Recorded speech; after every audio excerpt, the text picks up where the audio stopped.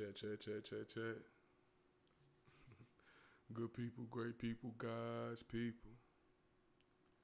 What's happening? Welcome to the second episode of the second season of The Antidote, presented by yours truly, Professor Odie. Today we are live on both TikTok and YouTube. And as y'all can see, you know what I'm saying, we got the whole thing going, we got the whole thing flowing, you feel me? And hopefully, because I'm looking at my OBS studio and it looks like there's a small lag. I hope there's not a small lag on the YouTube. But either way, today we're going to be talking about gender role expectations, how it is that those gender role expectations can lead to not only just, I was going to use the word dehumanization, but I felt like dehumanization was too strong of a word, right? Dehumanizing or dehumanization is appropriate in particular situations, but I feel minimization and invalidation of partner trauma was a more appropriate way to go about it, right? So before we get into it, as always, I'm going to tell y'all about my Emotional Intelligence University. My Emotional Intelligence University is a group coaching offering that is replacing basically my one-on-one slots, because I have two pre-existing contracts with two other agencies that allow me to keep my one-on-one slots filled. So it's very difficult to get a one-on-one slot with me, especially at this point in time. And if they are, or if they do open up, there are already people who basically are on a waiting list to get into those slots. So what it is that I've done is that I've created online communities for people to come in and continue to increase their emotional intelligence, to continue to further their emotional intelligence journeys, and continue to learn emotional intelligence techniques, emotional intelligence skills, and to have conversations around increasing quality of life utilizing emotional intelligence. Now, when you come into these spaces with me, my courses are focused on mental health, building love, building awareness, and building wealth. So in each one of my courses, we go over multiple facets of self-actualization, multiple facets of Black psychology, multiple facets of emotional intelligence in the self, emotional intelligence in dating.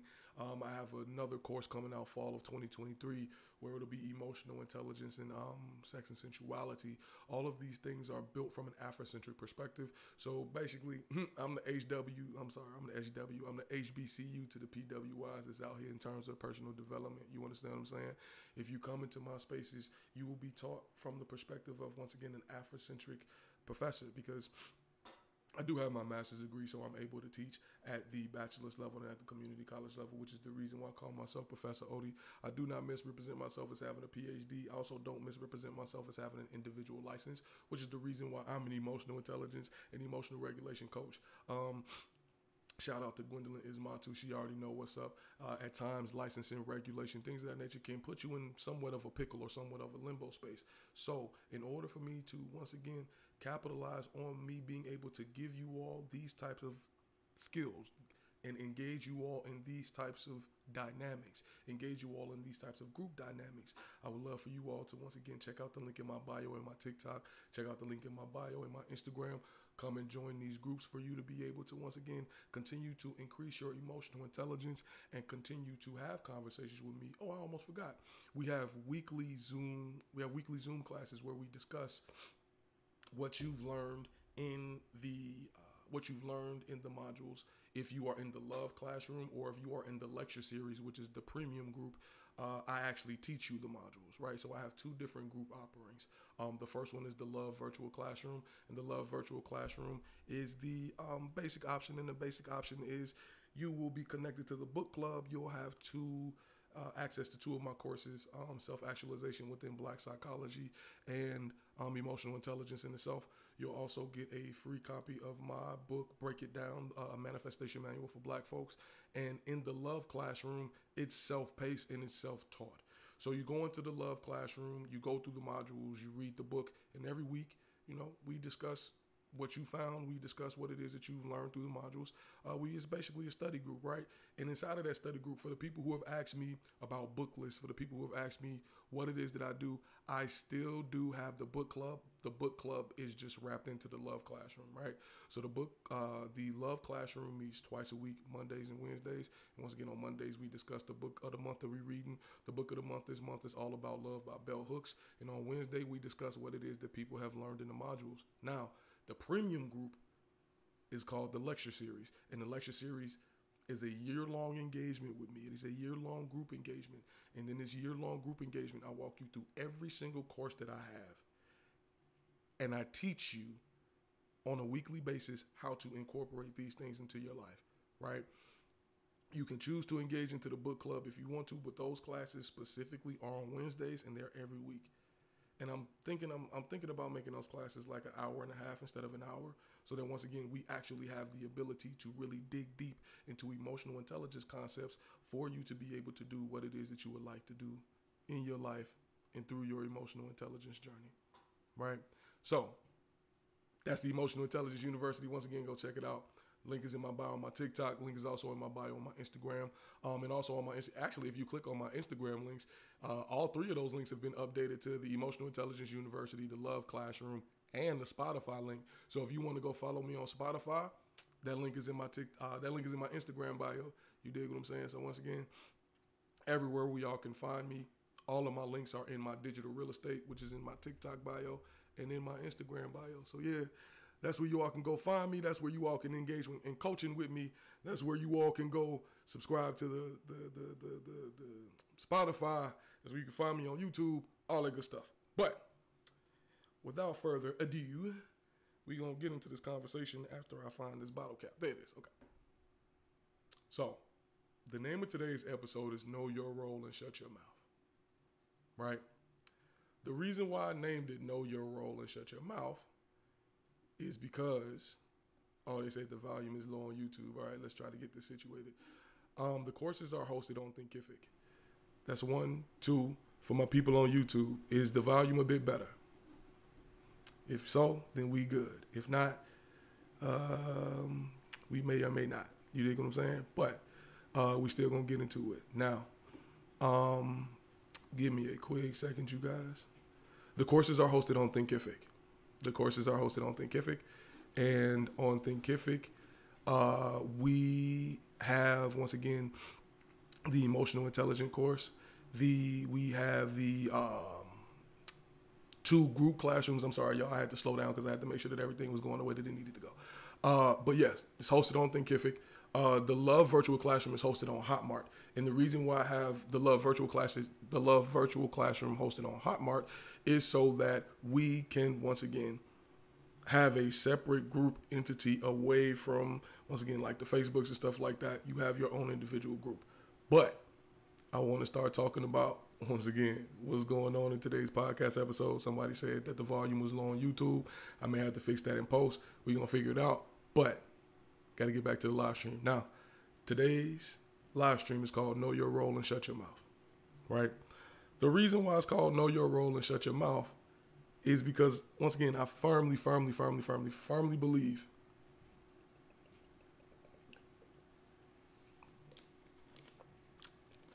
that a number of our relationships are mired by this perception that we have to behave in a particular way in a relationship, right?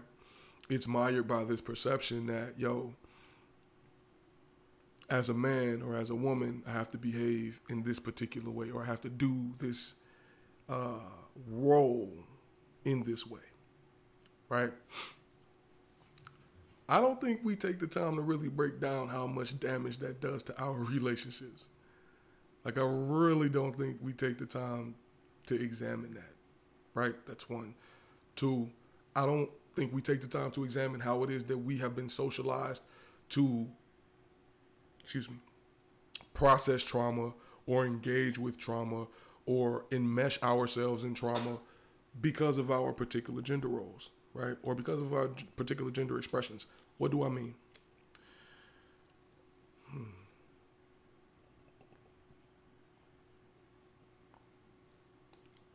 Believe it or not, I've been working with a lot of men recently. Because people swear up and down. They swear up and down that I don't work with men, that I don't help men, X, Y, and Z, A, B, and C, right? I've been working with men extensively. And one of the things that I hear men say a lot is that I feel as if though I am an afterthought, or I feel as if though I'm a second thought, right? And when we begin exploring that, we begin to understand that men have been socialized to, once again, believe that their emotions do not matter or their emotional needs do not matter. When we position ourselves in this particular type of dynamic, what we begin to see is resentment grow from this partner because they are at a crossroads, right? They are at a impasse. They feel as if though their emotional needs are not getting met, but because they are a man or because they identify as a man, they say outwardly or they present outwardly as if though they do not have emotional needs to be met. Okay. Women, on the other hand, have been socialized to believe that, once again, a lot of their femininity is based upon how it is that they can take care of and provide for, in a lot of ways, nurturing environments for others, right? Within that same space, women will also say, I feel as if though I'm an afterthought. I feel as if though I do not get thought about. I feel as if though, I am not being validated for what it is that I'm doing. Over time, when I sit and I think about how it is that we position these conversations, I keep saying to myself, like, yo, we're literally having two sides of the same conversation. We are literally talking about the same concept on both sides. We are literally speaking about how it is and where it is we would like to be validated without identifying how it is that our perception of a gender role or our perception of somebody's job in a relationship causes us to overlook how it is that we can either A, support them in that role or support them in that quote unquote job, or B, we end up saying things like, you want me to thank you for what it is that you're supposed to do.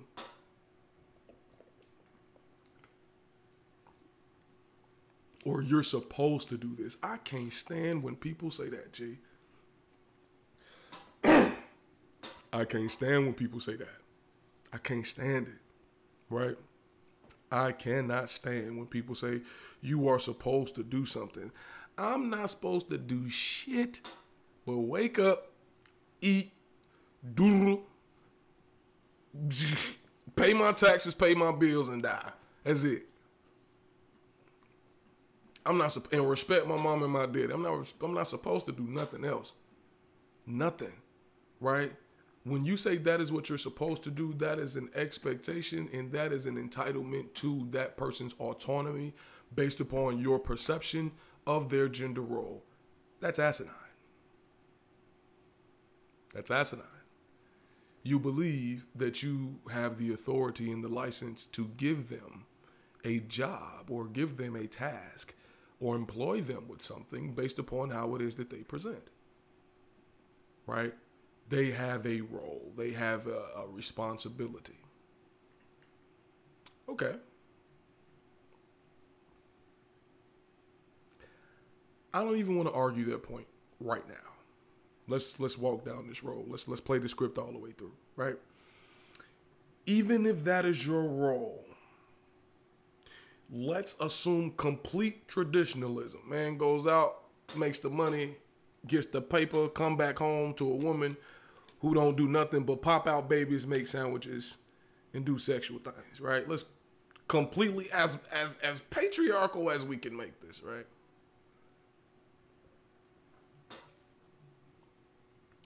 Cool.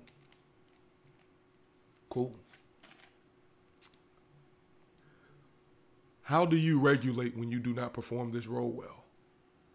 Or how did we teach regulation when these roles were not performed well? Let's walk down this road, shall we? Because I don't think we honestly, once again, talk about how it is that gender roles can potentially invalidate somebody's autonomy and license to move in their own space based upon not their internalization of how it is that this traditional thing should be done, your perception. You are projecting your expectations and perceptions onto somebody. But let's continue to walk down this road. In the past, how we have been taught to regulate dysregulation in traditional households was to do what?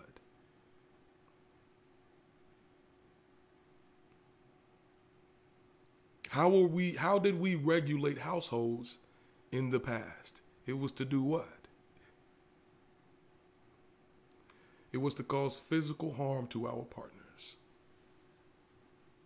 We are not too far removed from a generation where abuse of women was legal.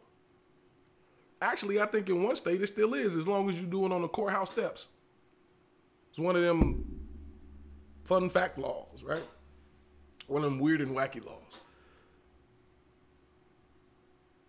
What men don't understand, what men do not understand, is that the same way we want to be able to, like, once again, control and woo woo, that traditional dynamic or that traditional archetype in the household is contextualized by a community that will ostracize you if you do not perform appropriately. You can't have one without the other, dog. You can't run your house like a man without the other men in your community running you out of the community if they don't perceive you as a man. Getting control of your wife was one layer of the traditional masculine infrastructure or the traditional masculine hierarchy. That was one layer. Let you not have a job that had a pension, right? Let you curse a little bit too much. Let you smoke reefer. Let you go down to those juke joints. Let you be a heathen. A lot of y'all would not be traditional men in that regard or that degree, right? So when we begin talking about this traditionalism, precisely which traditionalism are we speaking of? Precisely whose traditions are we calling on?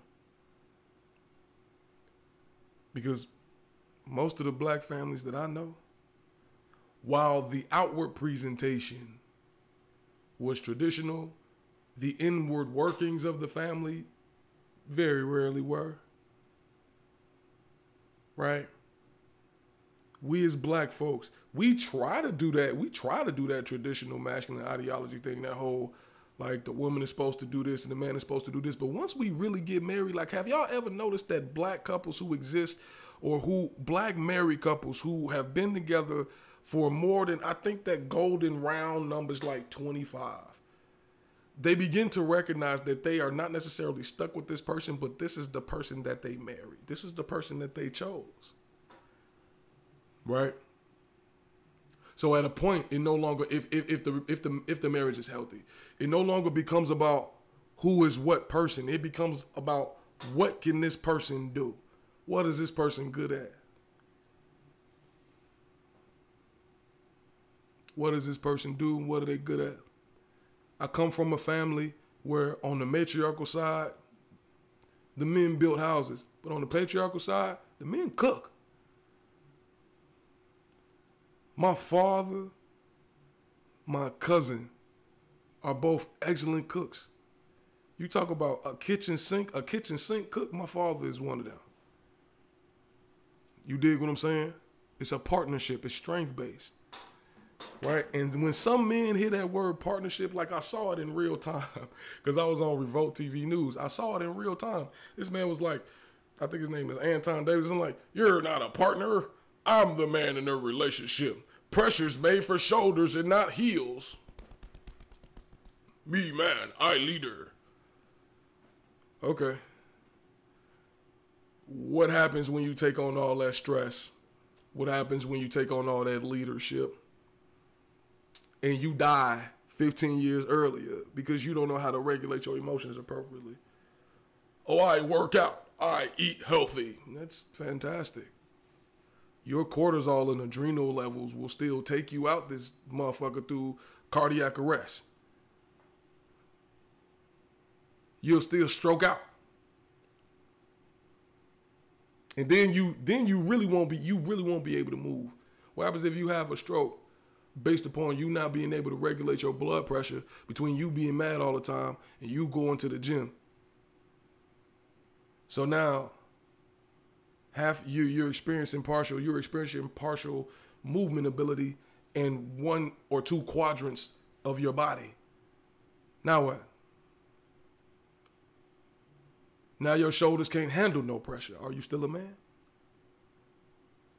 Once again, traditional masculine ideology in a lot of ways is ableist. It is. It does not include our brothers in wheelchairs. It doesn't. It doesn't include our brothers who have had traumatic brain injuries. It doesn't. It doesn't include our brothers who are neuroatypical. It doesn't. It does not. Right? So what does this mean? How are we moving within these spaces, or how are we utilizing these roles in order to, once again, invalidate or minimize people in these relationships? Women, right? I am a bell hooks fanatic. I'll read bell hooks up and down, round and round. So once again, book of the month, this month, I don't know if y'all have ever read it, but All About Love. I need y'all to get it, read it, you feel me? Continue.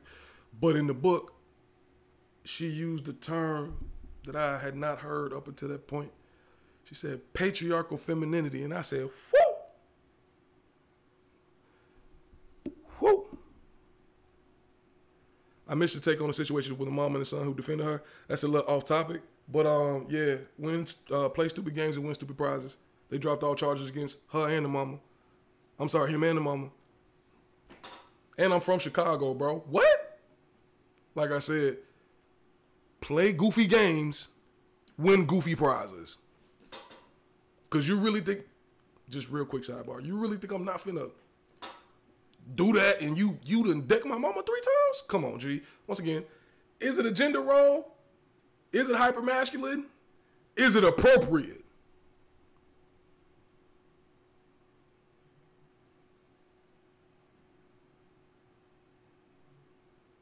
Once again, I'm not one of them people who be out in the field. But at the same time, if my role is a protector and provider, and I got something to protect where I can provide some action, provisions will definitely be provided, my boy.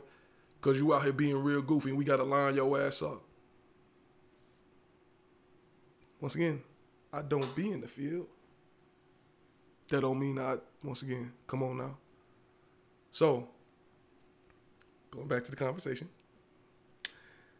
When we talk about these roles and how it is that it can have the impact of invalidating or minimizing somebody's experience on the women's side, patriarchal femininity, right? Actually, I appreciate that example. That's an example of an expectation of patriarchal femininity, right? The expectation to risk life and limb to protect my body. That's an expectation of patriarchal femininity, right? That's the reason why for a lot of men, when they say, so you expect me to just risk my life for you to not be able to regulate yourself? I agree with that, 1000%. Because toxic patriarchal femininity makes you dumb. Like it makes you have to present as if though you're stupid so a man can come save you. What? I've never agreed with that.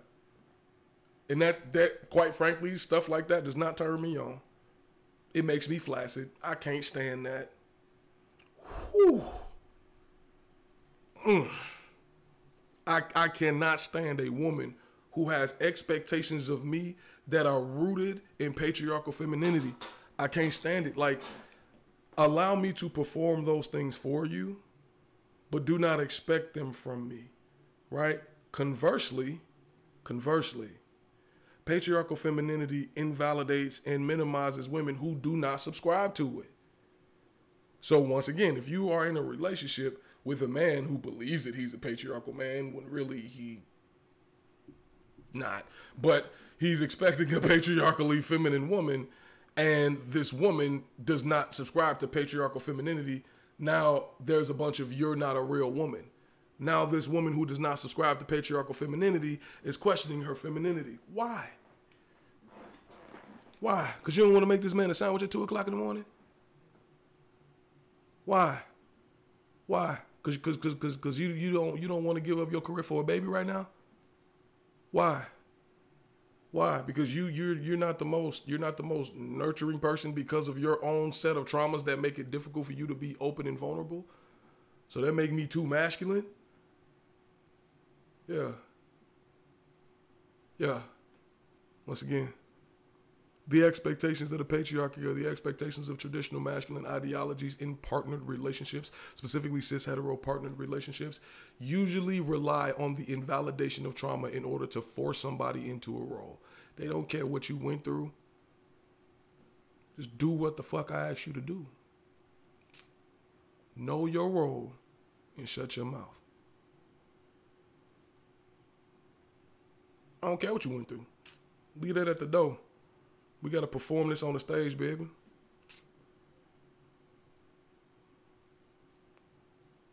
Right?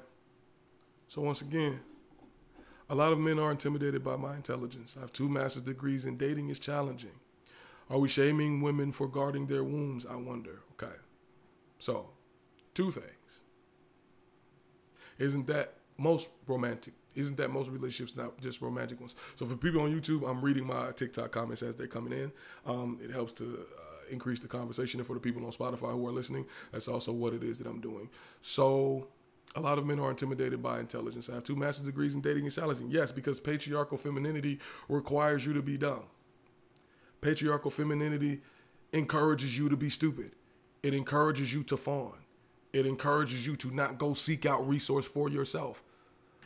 Because patriarchal femininity requires men to do all of that work. The patriarchy requires men to do all of that work. Right? When the reality of the situation is both of you all as human beings are completely and totally capable of doing similar, not the same, but similar things. Not the same, similar. Oh, I can't lift this much, says who? Is it that you can't lift that much, or has society told you that being a strong and bulky woman is not attractive and you therefore internalize that as something that you cannot do? Your muscles cannot grow to the same size as men's. That don't mean that they can't grow. That don't mean that you can't be strong out here. I'm confused. Right? With men, oh, you can't do too much self-care, otherwise you gay. My friend Watts. So you are telling me, you are trying to tell me that this life cannot be about enjoyment. I have to go. Suffer. My friend, shut up there. What? If I go get a massage, I'm no longer a man? That's crazy. If I get a daiquiri, I'm no longer a man? That's crazy. Right? That's insanity. Right? Because as a man, I need more time to emotionally process, or because as a man, I have the same level of emotional intelligence as you. Now I'm sassy. Because as a man, I'm asking for reciprocity from you. Y'all, do y'all see how this is working against us in both ways?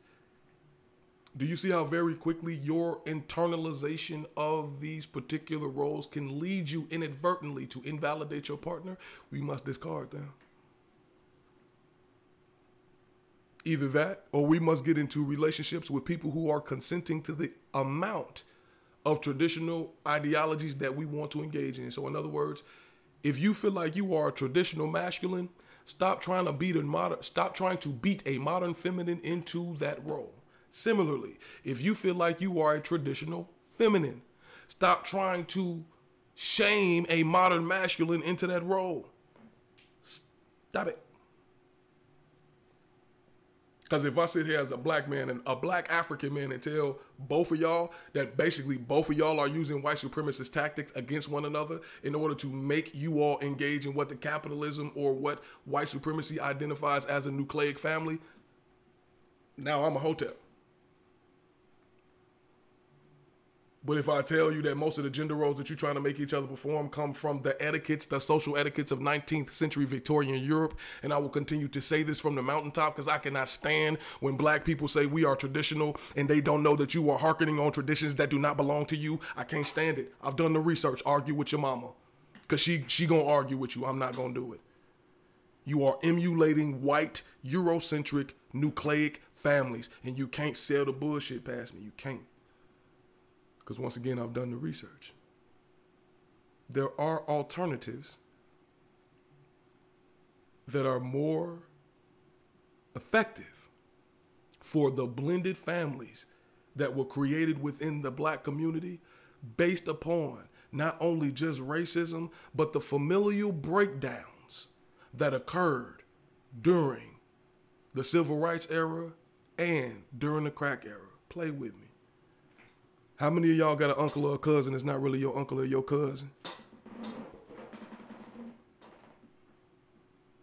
How many of y'all got a sister or brother that's not really your sister or brother? Is that a nucleic family? Or is that a blended family? Do we treat this person any different? Or is this the cousin that I grew up with? Because according to traditional doctrine, that person should be excommunicated. We don't always do that. That's the reason why, once again, these roles, these perceptions, where do they come from? Where did we learn them from?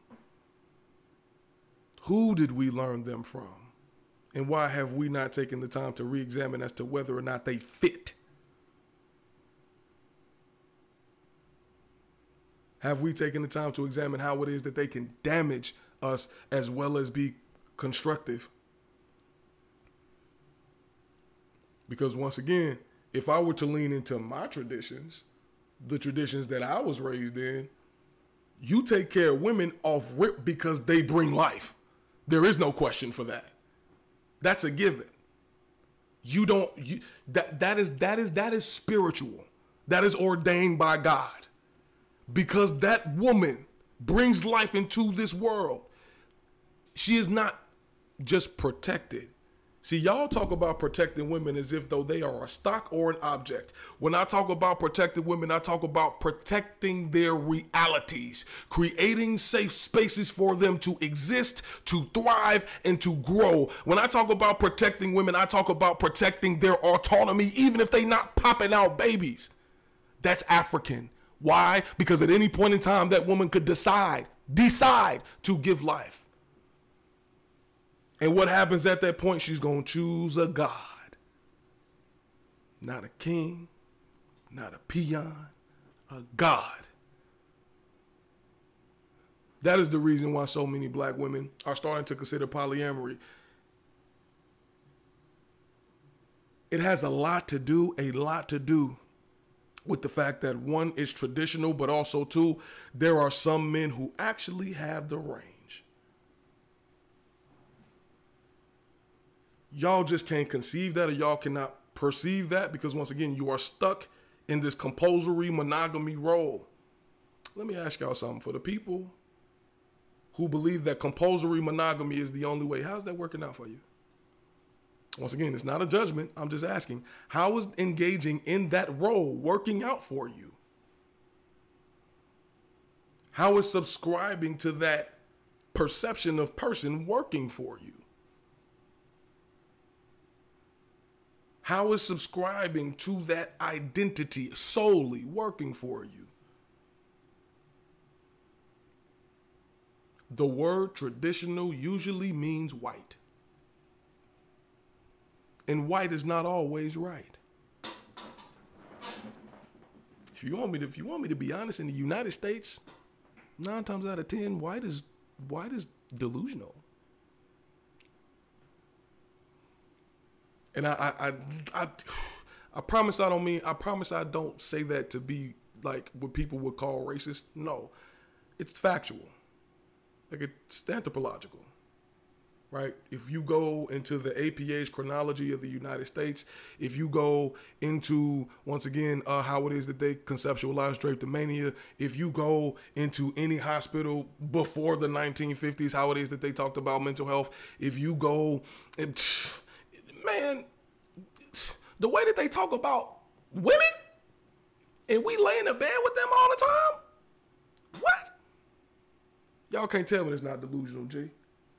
Do any thorough study of the United States, how it is that we conceptualize knowledge specifically in the United States, not in Europe. Because that's how they get you. They blend European history with American history as if though we was all doing the same thing. No, we wasn't. No, we were not. The people on this side of the Atlantic Ocean was dumb as hell. The people on this side of the Atlantic Ocean was dumb as hell. And they didn't start becoming more intelligent until after there was more routes established between Europe and the United States. Please do not let these people fool you. Please don't.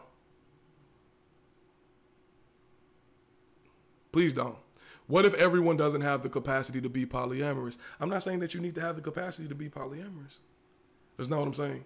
What I'm saying is that in the space of attempting to hold on to a role or attempting to hold on to a schema, or the attempt to hold on to what it is that we perceive to be the appropriate way to behave as a man or a woman. My question is, where are you getting that information from? Where are you getting that information from? Why are you so invested in saying to somebody else that their method of doing it is incorrect? If that's the case, where are we getting the correct version from? Who is the author of said correct version?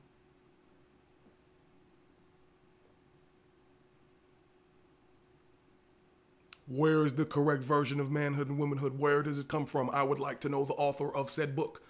I would like to see footnotes. I would like to see citations. Where is it? Where is the normal man? Where is the normal woman?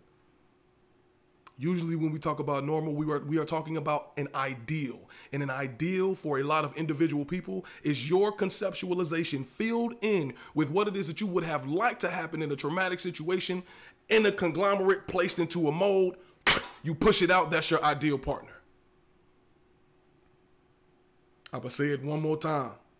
Your ideal partner, I don't give a fuck if you're a man. I don't give a damn if you're a woman, gay, straight, doesn't matter. Your ideal partner usually is a combination of what you identify to be traditional, what you identify to be quote unquote normal based upon your experiences, and gap fill-ins with where it is that you would have liked something to happen in a traumatic situation. Put a little sprinkle on what it is that you prefer in terms of physicality, and you have your ideal partner.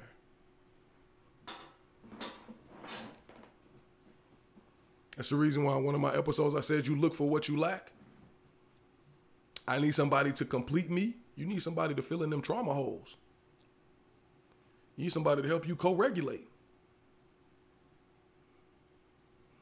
You need somebody to hold you at night, not because you're lonely, but because your brain releases oxytocin when you touch somebody. It's literally a regulator. But because, once again, you as a man believe that you should just struggle by yourself. Now you out here dysregulated, discombobulated, and dick dislocated. Look at that.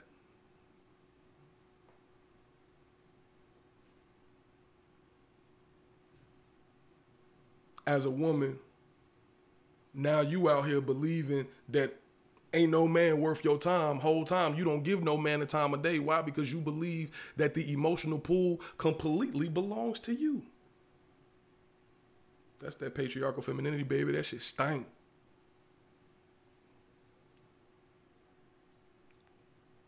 Just cut that out. I've met too many women, who want to have the lion's share of emotional space in a relationship. I've met too many. I've met too many women who do not want to be with a quote unquote emotional man. Yeah, because you ain't got the tools to deal with one. Right? My man's Trip Fontaine on the Tonight's the Tonight Show, the Tonight's Conversation podcast. This man said, y'all want an emotionally intelligent man until it is a reality. Then y'all recognize that you have not had enough emotionally intelligent men to deal with this man. Ladies, most of y'all first good man fumble was the first emotionally intelligent man that you ran into. The first good man that you usually fumbled was the emotionally intelligent man. The first one that you ran into. Right? So what does this mean?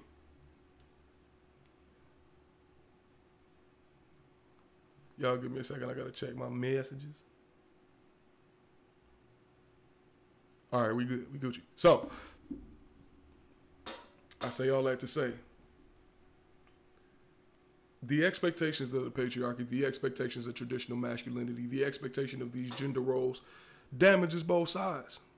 It sincerely does. It makes finding relationships difficult on both sides. It does. Why? Because once again, I ask my clients all the time, do you check your expectations? Do you check your relationship expectations? Do you really? Do you understand why you have these relationship expectations? And if so, are you honest? Do you consensually communicate? In other words, do you let people know what they're signing up for? Or do you attempt to present a more polished version of yourself and then lie and say that you can maintain that polish? Nah, somebody just caught you on a manic upswing. They ain't seen you in your depressive state yet. Or no, they caught you on a good regulation week. What happens when you become dysregulated? I keep trying to tell y'all, everybody has trauma. Black people. If I remember the statistic correctly, it's either 4 times or 14 more times. It might have been one of them times I was like, nah, that 14 can't be right, so it got to be 4. But it's 4 or 14 more. No, I think it's 4 times more likely to experience trauma before the age of 14. Black people are 4 times more likely to experience trauma before the age of 14. So how do you have the audacity to say that I don't want to deal with nobody that's too emotional? You don't mess around and get somebody who's nonchalant as a trauma response. Now you upset because they won't talk to you. Listen. The gender roles that we engage in the black community usually overlook trauma that is very specific to the black community. The gender roles that we expect from the black community, from black men and black women, overlook trauma that is specific to the black community. So for example, how you gonna expect this woman to immediately be vulnerable to you when the last 3 men that she didn't engage with all been black and all been crazy? Well, oh, that's not my responsibility. Brother, that's not my point. Your expectations need to be checked. Your reality needs to be checked. Oh, that's lowering my standards. No, it's not. It's adjusting yourself to be more empathetic when you see it and understand how to navigate it within yourself. Because I can guarantee that it's something on you that stank the same way to somebody else, and you try to cover it up when they smell it on you. It's trauma. Trauma rots. Trauma intoxicates. But once again, if you carrying these bags, in these bags, if you got trauma, that trauma's gonna stank. It just is. That is the nature of trauma, right? But we as black folk are more likely to have these bags. So then how do we as black people then come to this whole idea of, oh, I want you to come to me healed? We live in communities where we're 4 times more likely to experience trauma. That literally means that if I'm walking down the road, I'm 4 times more likely to get stolen on than somebody else. I could get stolen on the way to your house. I come in your crib and you expected me to be healed. I just got stolen on. So I can't dysregulate in front of you because I'm a man. I can't, my voice can't escalate without me screaming at you. I just can't be like loud and upset. I gotta be a man in that situation. Right? With black men and black women. Dr. Umar said it best. He was like, black men are so focused on the fact that black women are outdoing us economically that they overlook the fact that they are still experiencing the same things that we do racially. Once again, you so focused on this woman having this education, you so focused on this woman having this intellect, you so focused on this woman having money, brother, that is how African queens moved. I keep trying to tell y'all, y'all want black women to be white women so bad, and they're not. Black women always gonna go get it. But once again, because you are operating from this lens of traditional masculine ideology that says you have to be the head of the household, and you being the head of the household means that you make the most money, and you control all of the bills, and you make sure everything go the way that it need to go. So now, because you're not in that position, you want to be pissy, and you want to piss all over everything.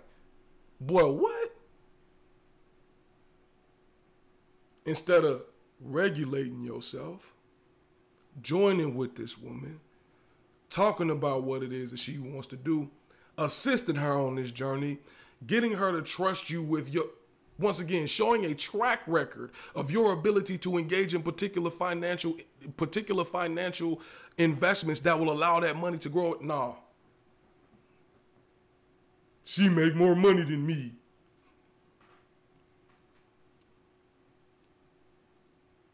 As a black man. What be there your problem, eh? But once again, then we start talking about, oh, it's the system, X, Y, and Z. I hear that, brother. I hear that. And for a lot of us as black men, we are culpable in allowing other people to manipulate us into behaving aggressively to prove a masculinity that's gonna make you a fucking slave.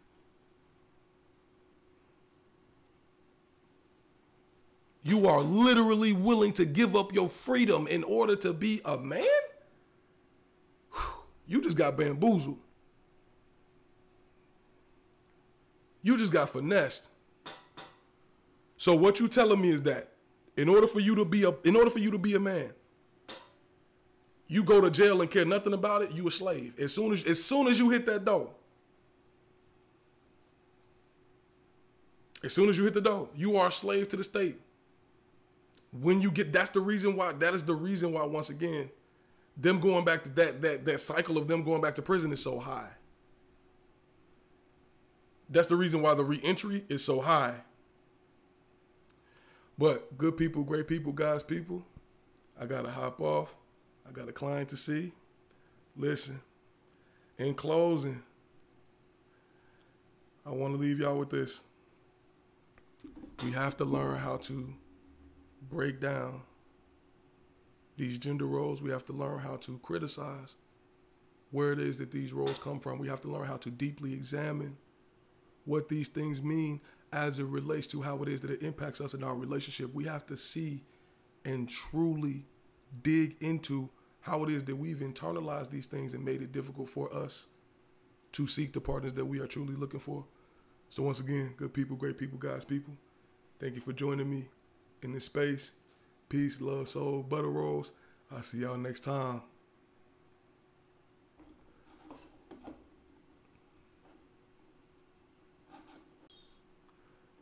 Also on the UB2B.